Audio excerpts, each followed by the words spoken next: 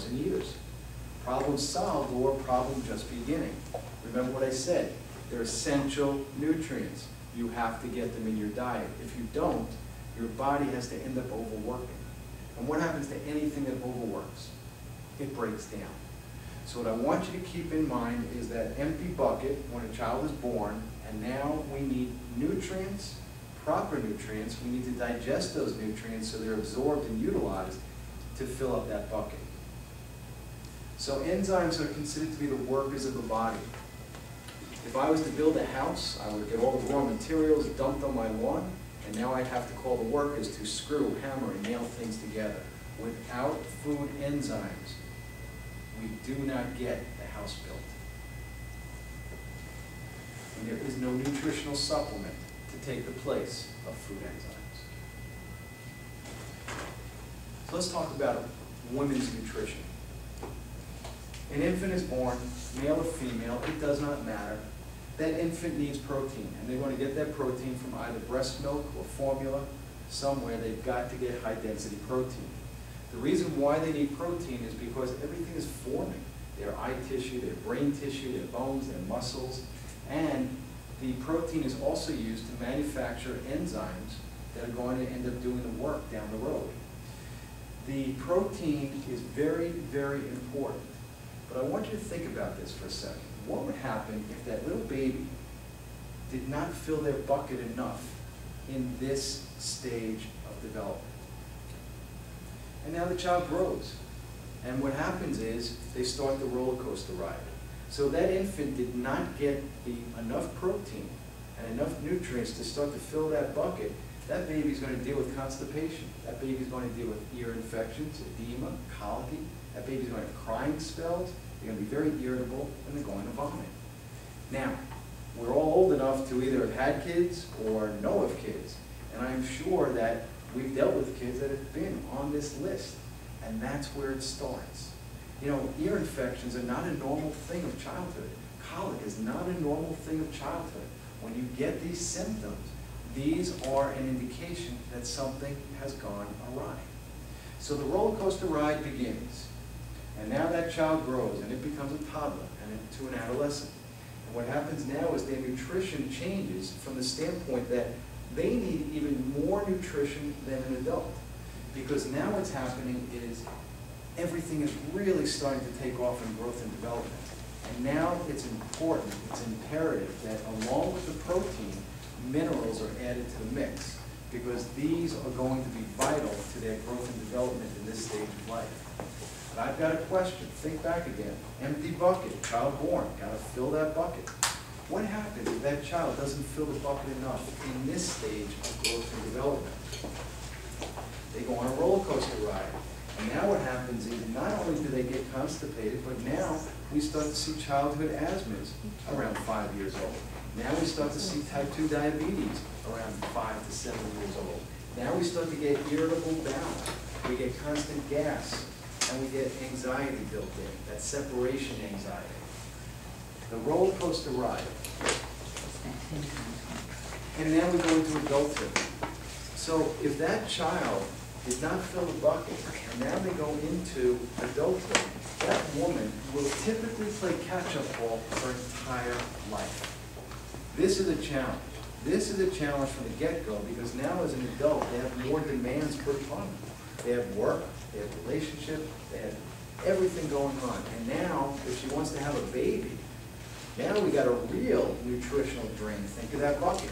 If that bucket was not filled and now she wants to get pregnant, could that be why infertility is such a big, widespread thing today? So what we recommend in our office is that if patients are considering having children, that they start to get their nutritional house in order a year in advance. And the reason why we say that, both male and female, the reason why we say that is because, again, a woman's playing catch-up her entire life. So now in adulthood, what happens is a woman needs fat, protein, and carbohydrate for energy, growth, and repair. But now they really need to add in calcium and phosphorus because this is where bone protection comes into play. But my question is, what happens if the woman doesn't fill their bucket enough, or if now that they're older, they're starting to make withdrawals out of that bucket?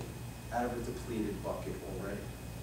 So now what happens is we go into adulthood and now we develop adult-oriented problems. So now that gas and colic stuff that was happening when the baby was small, now that mushrooms into gallbladder problems. As a matter of fact, clinically, we talk about FFF, female, fat, fertile, and 40. Those are the signs and indicators of gallbladder problems. So gallbladder problems typically hit women in their 40s. Now we deal with constipation. This is lifelong for many, many women. We deal with edema. All of a sudden, we start to retain water. We deal with cold hands and feet, just can't seem to get warm. Adrenal exhaustion. We see this as fatigue. We see this as an inability to sleep well. They fall asleep okay, but they wake up in the middle of the night. And we see this at times as heart starting to flutter. Hormonal imbalances. Well, many of you women live the dream. We have patients that we've seen in the office, Jekyll and Hyde, 3 weeks or a week before their period, you don't know that person. And then they get their period, totally different.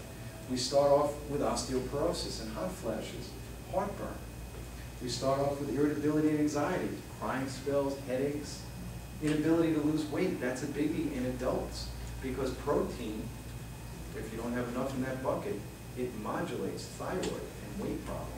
How many women go through thyroid problems throughout their life that they just can't get it figured out? And then we go into depression and indigestion.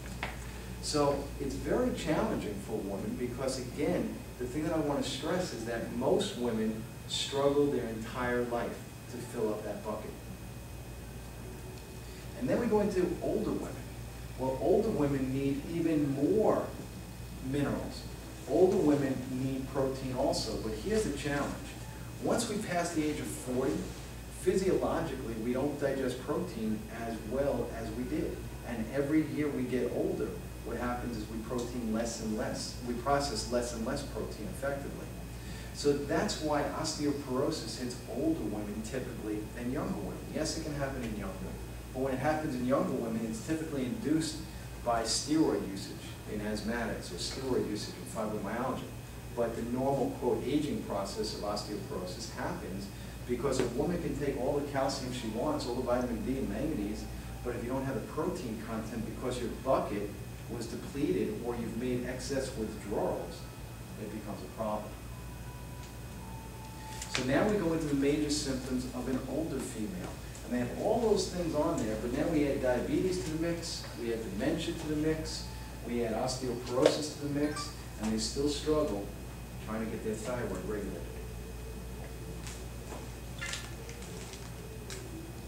So let's talk about protein. Sources of protein are meat, fish, legumes, tofu. And protein is used for growth and repair. Bone. Protein carries the calcium to the bone. It's dealing with the formation of very, very important chemicals. Thyroid hormones, hemoglobin. Women typically are anemic, not because you get your period once a month, but typically iron is produced or carried by protein. If you don't have enough protein in your bucket, or if you've made excess withdrawals, you die. Antibody formation. Acid-base balance, start to retain water. Removal of toxic compounds. Women are fatigued, always. As they start to get more and more stress on them, they just get more and more fatigue as a result. So protein is really, really important. But it is not eating protein. I don't want you to go home and eat a cow. That's not the objective here. The objective is it's not what you eat, but it's how well you're digesting it. And one of the indicators you can see is if you have a protein deficiency, is you can go ahead and palpate your jaw muscles. These are called the masseter muscles. When you're not getting enough protein or you're not digesting enough protein, those masseter muscles will go into spasm. You'll feel tenderness or an actual knot. Also, 2 inches underneath your belly button. You have to do this lying down, but if you press in and up to the head, if you feel tenderness in there, that's a key indicator that you are not digesting enough protein. Number 2, protein deficiency typically occurs at puberty and occurs all through life. That's a very, very important point that I missed.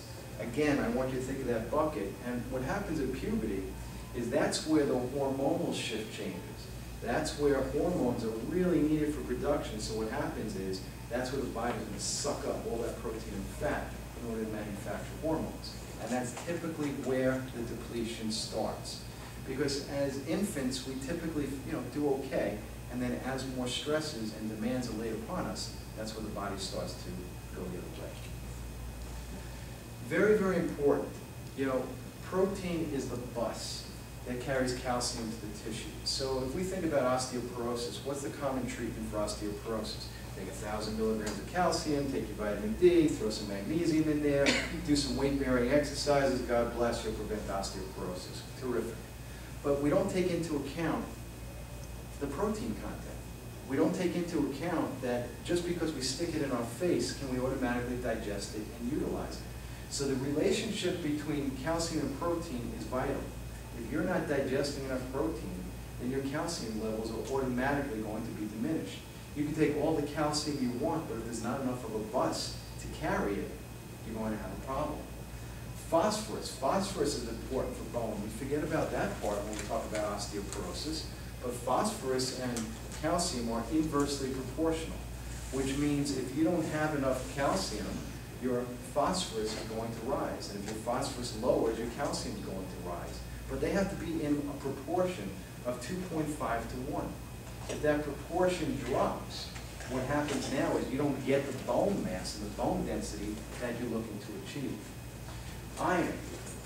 Iron is completely dependent upon protein. So when you go to the doctor and they say, oh my goodness, you're anemic, Mrs. Patient, go get some iron. It's great, but if you don't have the protein to carry it, it's not going to do anything but constipate you even more. And sulfur. Why do you think women change? Their hair texture changes. It goes from soft and silky when we're younger to more firm and more brittle as we get older. Besides wrinkles, okay, as a fact of getting older, skin changes, skin tone changes, skin texture changes.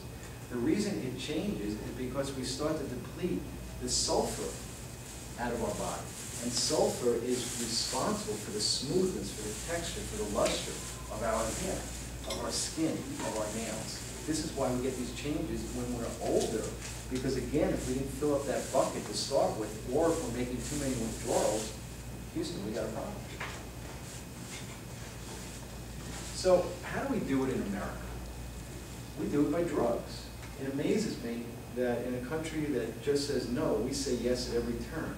And please do not think that I'm medicine bashing. I'm not, and I'm not anti-medicine. What I am saying to you is that we need to think about safe and natural first. And if we need medication, thank God it's there and utilize it, but do things that are going to be health-oriented also, because every medication needs to be detoxified by your liver, by your kidneys, by your spleen, and you need to do things that are going to shore them up nutritionally. So what happens is drugs are prescribed. As a matter of fact, America consumes more than half the drugs that are produced in the entire world. On average, there are 29 different drugs in a U.S. family's medicine cabinet. So let's talk about hot flashes. What do we do for hot flashes? Well, medically, what they do is they recommend hormone replacement therapy. The only problem is hormone replacement therapy doesn't work. The Journal of the American Medical Association